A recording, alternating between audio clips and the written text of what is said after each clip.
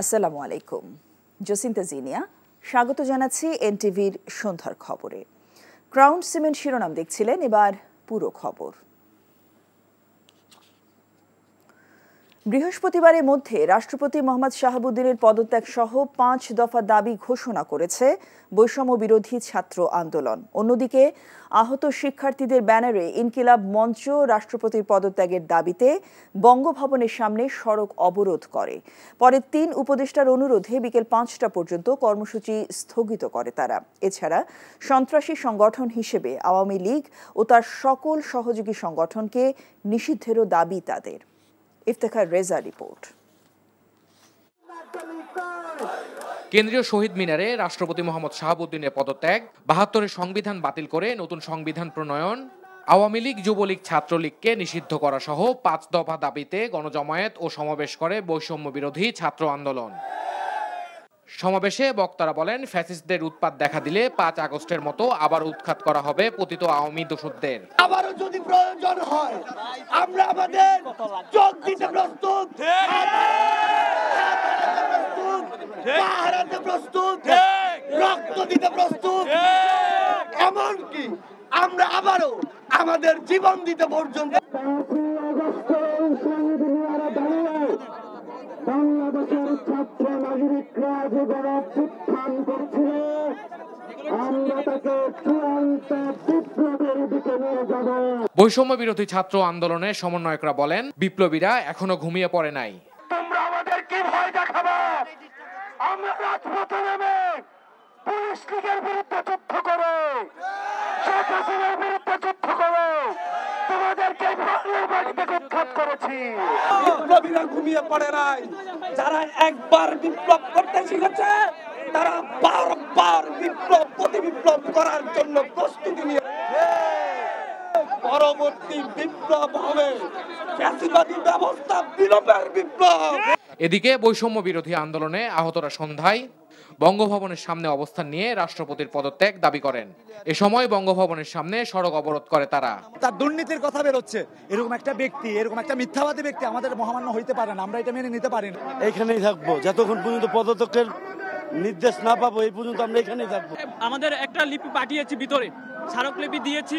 উনি আমাদের সাথে যদি না বৈঠক করে, উনি যদি পদত্যাগপত্র আমাদেরকে জমা না দেয়, আমরা এখান থেকে সরব না। এদিকে ঢাকা বিশ্ববিদ্যালয়ের রাজু ভাস্কর্যের পাদদেশে রাষ্ট্রপতির অপসারণ সহ 4 দফা দাবি নিয়ে বিক্ষোভ করে স্বাধীনতা সার্বভৌমত্ব রক্ষা committee. Iftekhar Reza, NTV news, Dhaka. এ বিষয়ে আরও জানতে যাচ্ছি বঙ্গভবন এলাকায়। সেখানে আছেন স্পেশাল করেসপন্ডেন্ট মুকসিমুল হাসান। মুকসিমুল, বঙ্গভবন এলাকার বিক্ষোভের সবশেষ কি খবর আছে আপনার কাছে?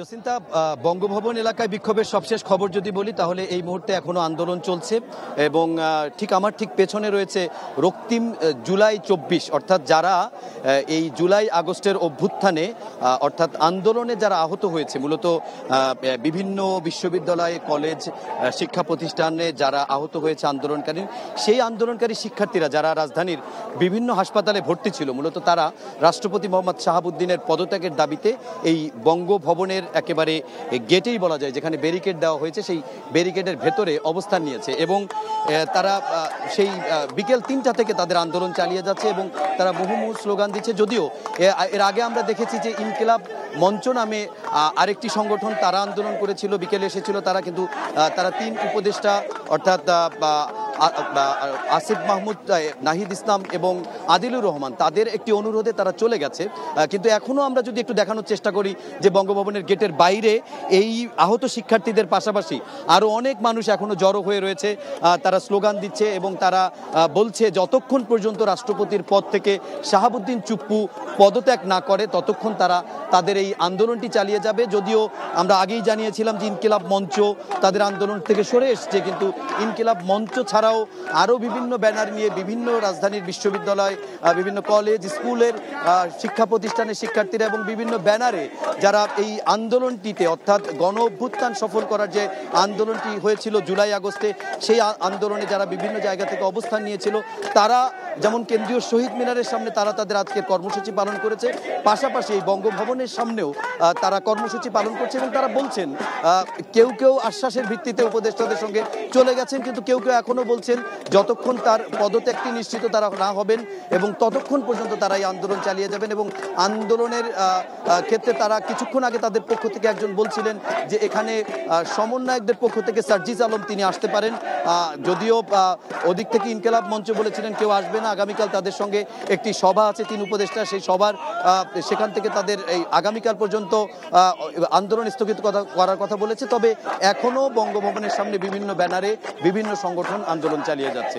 জসিন্তা, এই হচ্ছে বঙ্গভবনের গেটে আন্দোলনের সবশেষ খবর।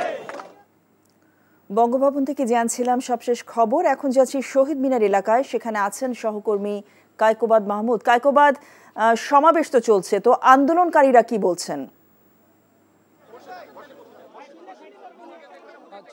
এখানে কিন্তু বৈষম্য বিরোধী ছাত্র আন্দোলনের পক্ষ থেকে কিছুক্ষণের মধ্যেই কিন্তু একটি সংবাদ সম্মেলন হবে এই শহীদ মিনার প্রাঙ্গণে। এখানে কিন্তু ইতিমধ্যে তাদের সমন্বয়ক সার্জিস এবং হাসনাত এসে উপস্থিত হয়েছেন, তা দেখতে পাচ্ছেন। আর এখানেই কিন্তু আজকে তারা ঘোষণা করবে বৈষম্য বিরোধী ছাত্র আন্দোলনের পক্ষ থেকে আগামীর বাংলাদেশ বিনির্মাণের যে রূপরেখা তা কিন্তু আজকে তারা ঘোষণা করবেন। একই সাথে তাদের যে বিপ্লবী নেতাকর্মী তারা বলছেন তাদেরকে ঐক্যবদ্ধ রাখার জন্য একটি অর্গানোগ্রামও তারা আজকে ঘোষণা করবেন কিন্তু এখানে। আর আরেকটি বিষয় হচ্ছে আজকে কিন্তু এখানে বিকেলে একটি সমাবেশ হয়ে গেছে শহীদ মিনার এই জায়গাটিতেই। সেখানে কিন্তু তারা প্রধান যে দাবিটি জানিয়েছে সেটা হচ্ছে বৃহস্পতিবারের মধ্যেই যাতে রাষ্ট্রপতি শাহাবুদ্দিন চুপ্পু যাতে পদত্যাগ করে, তাকে তারা স্বৈরাচারের দোষর আখ্যা দিয়ে বলছে তাকে যত দ্রুত সম্ভব পদত্যাগ করতে হবে, তাকে অপসারণের দাবি জানিয়েছে তারা। এছাড়া কিন্তু তারও আরও কিছু দাবি জানিয়েছে সেখানে। তারা মূলত 5টি দফা দাবি জানিয়েছে, তার মধ্যে অন্যতম ছিল ছাত্রলীগকে নিষিদ্ধ করা, এমনকি তারা গত 3টি নির্বাচনকে অবৈধ ঘোষণা করার দাবিও কিন্তু তারা এখানে জানিয়েছে। একই সাথে তারা বলছে যদি স্বৈরাচারের দোসররা আবার যদি মাথাচাড়া দিতে চায় সেক্ষেত্রে কিন্তু তারা আবার রাজপথে নামবে। যেমনটি তারা বলেছে তারা এখনো কিন্তু প্রাণ দিতে প্রস্তুত এবং তারা কিন্তু এখনো রাজপথ ছেড়ে যায়নি। যতদিন না আওয়ামী লীগের অপকর্মগুলোর বিচার হবে ততদিন কিন্তু তারা এই রাজপথ ছাড়বে না বলেও ঘোষণা দিয়েছে। তো জসিন্তা, এই ছিল আমার কাছে এখানকার সর্বশেষ। জানছিলাম রাষ্ট্রপতি পদত্যাগের দাবিতে বিক্ষোভের খবর। এদিকে রাষ্ট্রপতি পদত্যাগের দাবিতে দেশের বিভিন্ন স্থানে বিক্ষোভ মিছিল ও সমাবেশ করেছে বৈষম্য বিরোধী ছাত্র আন্দোলন। রাষ্ট্রপতি মোহাম্মদ শাহাবুদ্দিনের পদত্যাগের দাবিতে বৈষম্য বিরোধী ছাত্র আন্দোলন খুলনায় গণজমায়েত এবং বিক্ষোভ করেছে। বিকেলে শিববাড়ি মোড়ে খুলনা বিশ্ববিদ্যালয় এবং বিভিন্ন শিক্ষা প্রতিষ্ঠানের শিক্ষার্থীরা এই গণজমায়েতে অংশ নেন। কুষ্টিয়া বিক্ষোভ সমাবেশ করেছে বৈষম্য বিরোধী ছাত্র আন্দোলন। বিকেলে সাদ্দাম বাজার থেকে বিক্ষোভ মিছিল নিয়ে মজমপুর গেট হয়ে 5 রাস্তা মোড়ে গিয়ে সংক্ষিপ্ত সমাবেশ করেন তারা। নাটোর এবং কুমিল্লাতেও বিক্ষোভ করেছেন শিক্ষার্থীরা। এর আগে দুপুরে বরিশাল নগরীর অশ্বিনী কুমার হলের সামনে থেকে মিছিল বের করে ছাত্র আন্দোলনের নেতাকর্মীরা। বিএম কলেজ সহ বিভিন্ন শিক্ষা প্রতিষ্ঠানের শিক্ষার্থীরা খণ্ড খণ্ড মিছিল নিয়ে অশ্বিনী কুমার হলের সামনে জড়ো হয়। এ সময় তারা ছাত্রলীগকেও নিষিদ্ধের দাবি জানান। রাষ্ট্রপতির পদত্যাগ ও ছাত্রলীগকে নিষিদ্ধের দাবিতে লক্ষ্মীপুরেও বিক্ষোভ মিছিল করেছেন শিক্ষার্থীরা।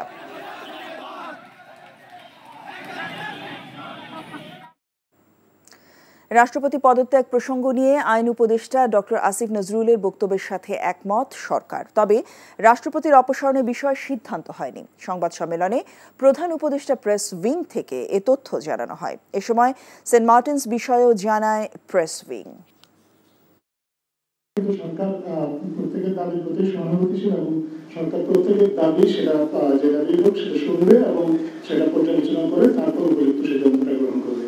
আপনাকে রাষ্ট্রপতি অপসারণের কোন সিদ্ধান্ত এরকম হয়নি, এই সিদ্ধান্ত হয়নি, সেই সিদ্ধান্ত কোন প্রক্রিয়ায় হবে সেটা নিয়ে আলোচনা বন্ধ। নভেম্বর মাসে পর্যটকরা যেতে পারবেন সেন্ট মার্টিনে, কিন্তু রাতে থাকতে পারবেন না। ডিসেম্বর জানুয়ারি এই 2 মাসে পর্যটকরা যেতেও পারবেন, থাকতেও পারবেন, কিন্তু প্রতিদিন সেন্ট মার্টিনে 2000-এর বেশি পর্যটক প্রবেশ করতে পারবেন না। এবং ফেব্রুয়ারিতে পর্যটকরা যেতে পারবেন না, সেন্ট মার্টিন পরিষ্কার করা হবে সেই কারণে। রাষ্ট্রপতি ইস্যুতে প্রয়োজনে ফের সুপ্রিম কোর্টের কাছে পরামর্শ চাইতে পারে অন্তর্বর্তী সরকার। সাংবাদিকদের প্রশ্নের জবাবে হাইকোর্ট প্রাঙ্গণে ব্যারিস্টার রুহুল কুদ্দুস কাজল এ কথা বলেন।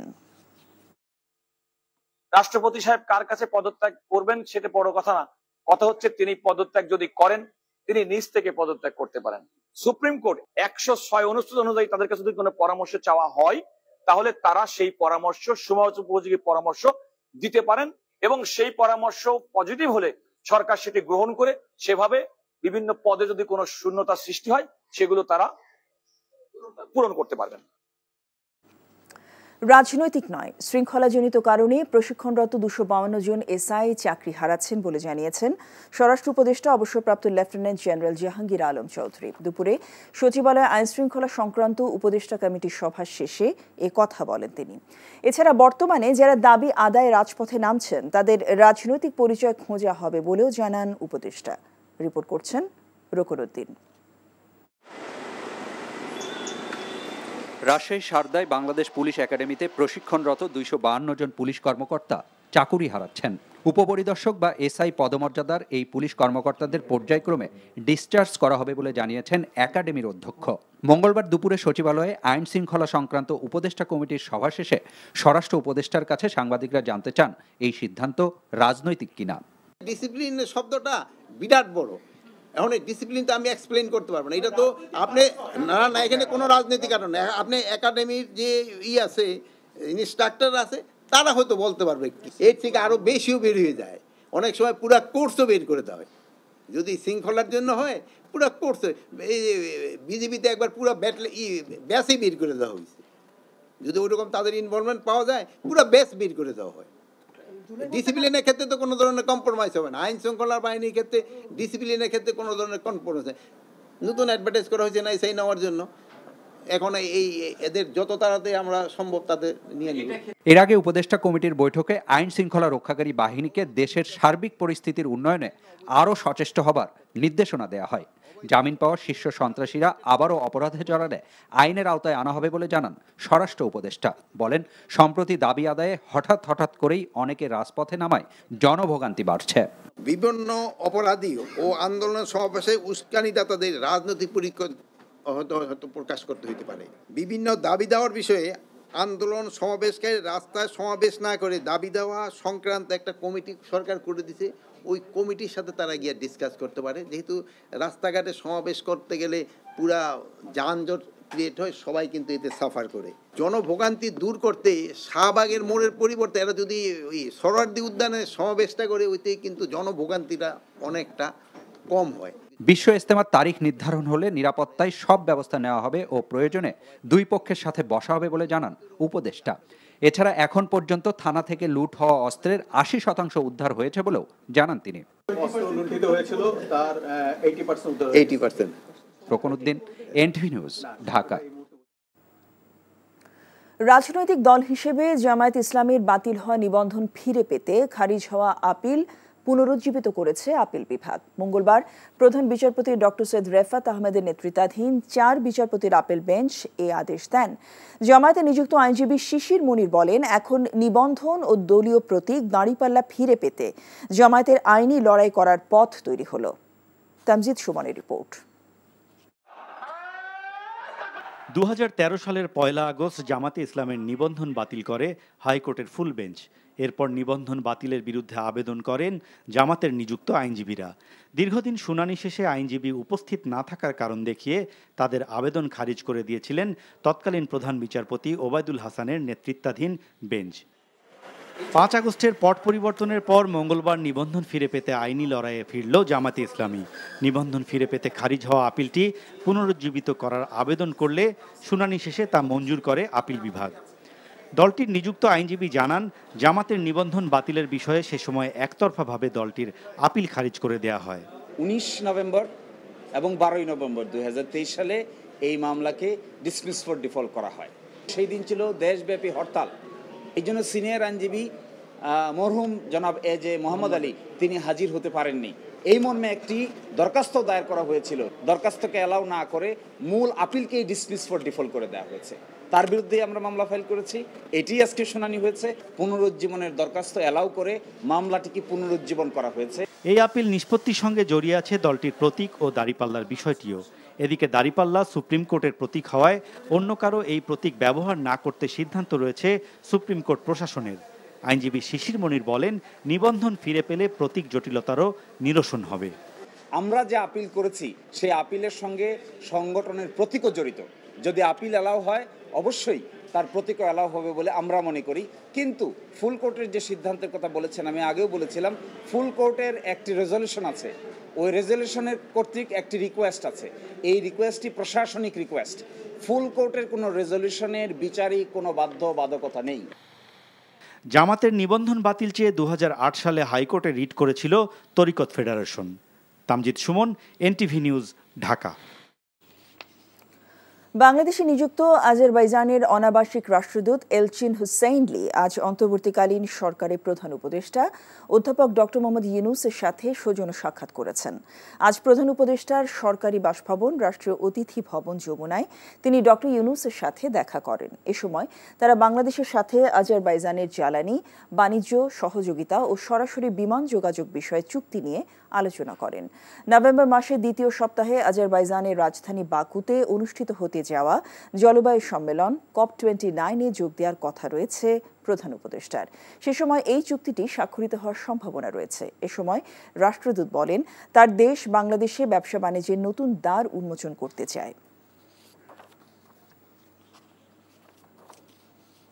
স্বৈরাচার শেখ হাসিনার পদত্যাগ নিয়ে নতুন করে আলোচনার ষড়যন্ত্রের অংশ বলে মন্তব্য করেছেন বিএনপি স্থায়ী কমিটির সদস্য নজরুল ইসলাম খান।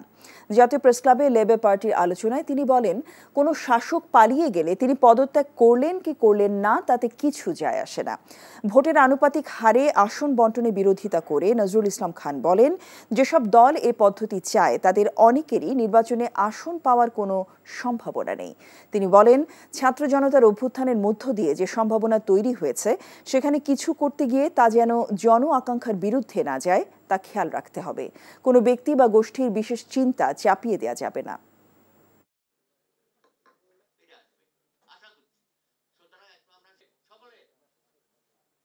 রাষ্ট্রপতি নিজে যখন জাতির সামনে জাতির উদ্দেশ্যে বলেন, তিন বাহিনী প্রধানকে পাশে দাঁড় করিয়ে যে প্রধানমন্ত্রী পদত্যাগ করেছেন এবং তিনি সেই পদত্যাগ পত্র গ্রহণ করেছেন, তারপরে এই নিয়ে আর কোনো কথা থাকে?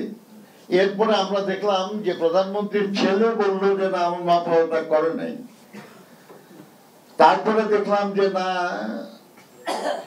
শেখ হাসিনা নিজে এক টেলিফোন কনভারসেশন শুনলাম আমরা, উনি বলছেন যে যেভাবে পদত্যাগ করার কথা আমি ওইভাবে পদত্যাগ করি নাই। যে পালিয়ে যায় তার পদত্যাগ করার না করার কি আসলো আর কেন পালাতো? যাই হোক, কিন্তু এই নিয়ে প্রসঙ্গ নতুন করে তোলাটা সন্দেহজনক।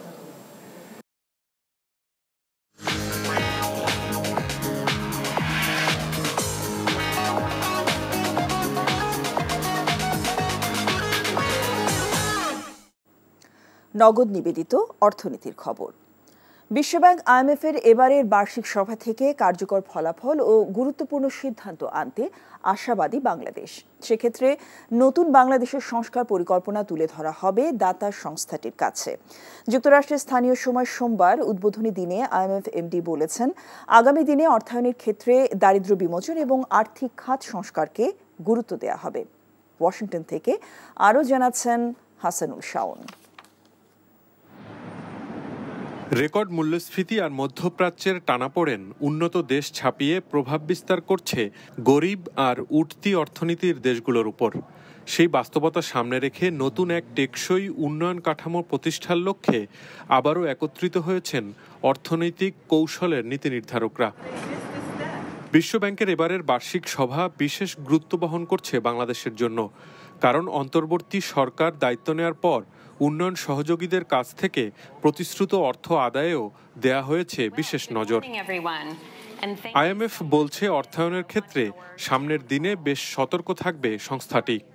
We have taken a very important step to translate our strong financial position into benefits for the membership, bringing the Poverty Reduction and Growth Trust on a sustainable footing.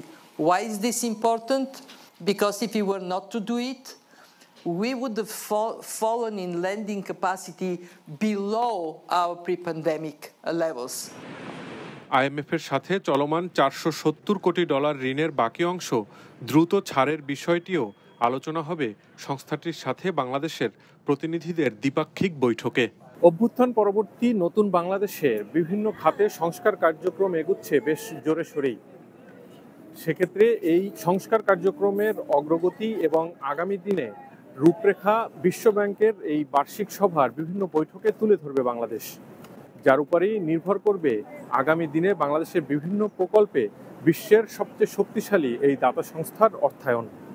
Hasanul Shaon, NTV news, Washington, যুক্তরাষ্ট্র। বন্ধ কারখানা খুলে দেয়া ও বকেয়া বেতনের দাবিতে শিল্পাঞ্চল আশুলিয়ার বাইপাইলে দ্বিতীয় দিনের মতো অবরোধ করেছেন শ্রমিকরা। সকাল থেকে ঢাকা টাঙ্গাইল মহাসড়কে 9 ঘন্টার অবরোধে চরম ভোগান্তিতে পড়েন যাত্রীরা। বন্ধ হয়ে যায় ঢাকা টাঙ্গাইল বাইপাইল আবদুল্লাপুর মহাসড়কে যান চলাচল। এর প্রভাব পড়ে ঢাকা আরিচা মহাসড়কেও। উভয় পাশে সৃষ্টি হয় দীর্ঘ যানজটের। খবর পেয়ে শিল্প পুলিশ ও সেনা সদস্যরা শ্রমিকদের বুঝিয়ে সড়ক থেকে অবরোধ তুলে নেবার অনুরোধ করলেও তাতে সায় দেননি শ্রমিকরা। তাদের অনড় অবস্থানের মুখে এক পর্যায়ে শিল্প পুলিশ ও সেনা সদস্যরা নিরাপদ দূরত্বে অবস্থান নেন। পরে বিকেলে মহাসড়ক থেকে সরে যান আন্দোলনরত শ্রমিকরা।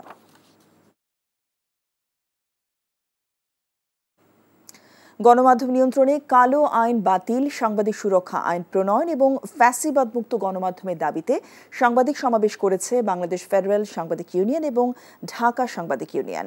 মঙ্গলবার জাতীয় প্রেস ক্লাবে আয়োজিত সমাবেশে সাংবাদিক নেতারা বিগত ফ্যাসিস্ট সরকারের আমলে প্রণয়নকৃত ডিজিটাল নিরাপত্তা আইন সহ সাংবাদিক বিরোধী সকল কালো আইন বাতিলের দাবি জানান। একই সাথে সাংবাদিকদের বিরুদ্ধে করা সকল মিথ্যা ও হয়রানিমূলক মামলা প্রত্যাহারের জোর দাবি জানান। এছাড়াও বিভিন্ন গণমাধ্যমে ফ্যাসিস্ট হাসিনা সরকারের চিহ্নিত দোষর যেসব সাংবাদিক এখনো স্বপদে বহাল আছেন তাদের অবিলম্বে সেসব প্রতিষ্ঠান থেকে বের করে ফ্যাসিবাদমুক্ত গণমাধ্যম প্রতিষ্ঠার আহ্বান জানান বক্তারা। এ সময় দৈনিক আমার দেশ পত্রিকার সম্পাদক মাহমুদুর রহমান বলেন, ফ্যাসিস্ট হাসিনা সরকারের সবচেয়ে বড় দোষর এখনো বঙ্গভবনে বসে আছেন। সাবেক সংসদ সদস্য ব্যারিস্টার সাইদুল হক সুমনকে 5 দিনের রিমান্ড দিয়েছে আদালত। যুবদল কর্মী ও মিরপুরের একটি রেস্টুরেন্টের কর্মচারী হৃদয় মিয়াকে হত্যা চেষ্টা মামলায় ব্যারিস্টার সুমনকে জিজ্ঞাসাবাদের জন্য 10 দিনের রিমান্ড চেয়ে আদালতে হাজির করে পুলিশ। রাষ্ট্রপক্ষ ও আসামি পক্ষের শুনানি শেষে 5 দিনের রিমান্ড মঞ্জুর করেন ঢাকা মুখ্য মহানগর হাকিমের আদালত। এ সময় কড়া নিরাপত্তার মধ্য দিয়ে আদালতে হাজির ও বের করা হয় সুমনকে। এর আগে সোমবার গভীর রাতে রাজধানী মিরপুর থেকে সুমনকে গ্রেফতার করে পুলিশ। অগস্ট মাসে স্বৈরাচার শেখ হাসিনা ছাড়া বিকল্প কে আছে? ছাত্র জনতার আন্দোলন ঘিরে এমন মন্তব্য করার কারণে সমালোচনার মুখে পড়েন ব্যারিস্টার সুমন। 2 সিজনের সাফল্যের পর কনকার সৌজন্যে আবারও শুরু হতে যাচ্ছে ফ্যামিলি রিয়ালিটি গেম শো কনকার সেরা পরিবার। পরিবারে বিনোদনে নতুন মাত্রা যোগ করতে এই সিজনে থাকছে ধাঁধা, বুদ্ধির খেলা, তারকাদের উপস্থিতি, ফান গেম সহ জমজমাট সব আয়োজন। কনকার সেরা পরিবার সিজন 3 রেজিস্ট্রেশন শুরু হচ্ছে আজ থেকে, চলবে 30 নভেম্বর পর্যন্ত। আবির আহমেদের রিপোর্ট। রাজধানীর একটি হোটেলে আয়োজিত সংবাদ সম্মেলনের মাধ্যমে কনকা সেরা পরিবার সিজন 3 শুরুর আনুষ্ঠানিক ঘোষণা দেয়া হয়। 2 সিজনে দর্শকপ্রিয়তা পাওয়া এই জনপ্রিয় অনুষ্ঠানটি নতুন সিজনে থাকছে ধাঁধা, বুদ্ধির খেলা, মজার সব গেম, তারকাদের উপস্থিতি, রান্নার প্রতিযোগিতা সহ নতুন নতুন নানা সংযোজন।